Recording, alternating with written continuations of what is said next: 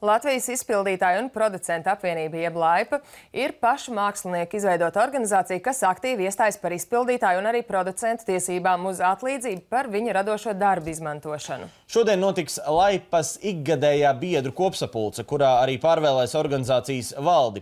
Vairāk jautāsim LAIPA izpilddirektorei Lienai Grīnai. Labrīt!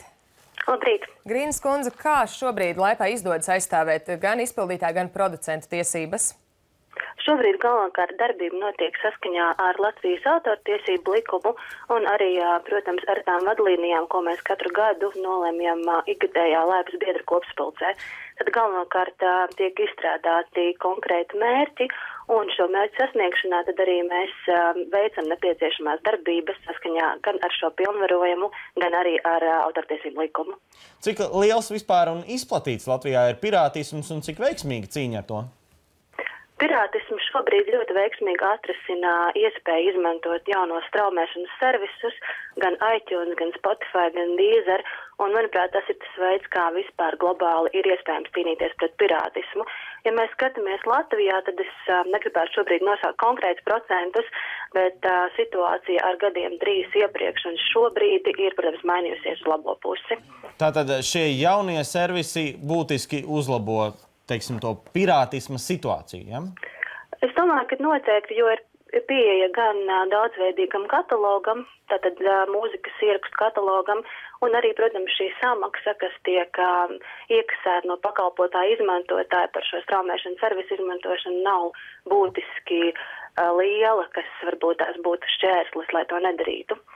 Jūs sakāt, konkrētus procentus nevarat varbūt nosaukt šobrīd, bet cik izplatīts kopumā ir pirātisms Latvijā? Vai tā ir liela problēma?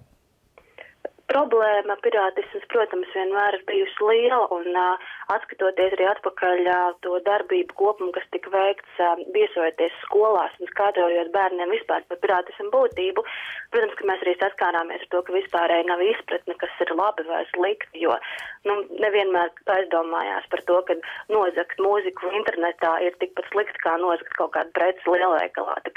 Tas, manuprāt, ir jautājums, ko mums jāsāk risināt fundamentāli jau no pašiem pamatiem, un tieši šobrīd arī ir uzsākts projekts pie izglītības mācību materiāla, kuru mēs kā metodisko materiālu ieliksim pamatskolas programmās, visticamāk jau no nākamās mācības sezonas, un šajā materiālā būs ļoti daudz informācijas gan par autortiesībām, gan par blakus tiesībām, gan arī par pirātismu, lai jau no pašiem pamatiem mēs mūsu bērniem varētu skaidrot, kas tad ir pirātisms un kāpēc tas ir slikti. Un Grīnas kundze, vēl jautājums, kādi būs jaunās valdes galvenie uzdevumi?